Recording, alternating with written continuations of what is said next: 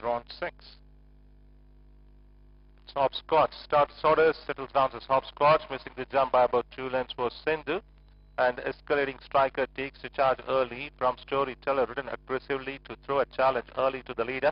Followed by, on the outside is Blazing Speed. They followed then by close to the fence Victoria. Then comes the only 6-year-old in this race, Silver Dollar, overtaken by Mossad, who came from drawn 11 to run 4th at the stage.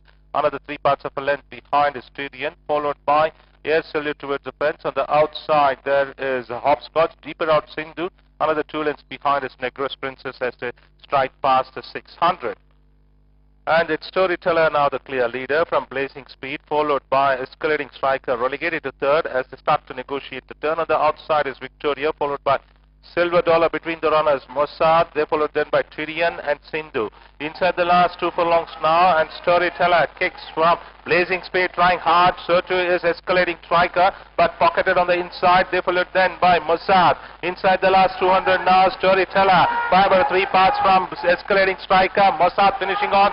So too is Blazing Speed with Storyteller now surrendering the lead to Escalating Striker, with Escalating Striker prevailing by half to the of Storyteller after fighting out in the last 100 meters. Has given up to finish 2nd ahead of Mossad, followed by Blazing Speed and Silver Dollar.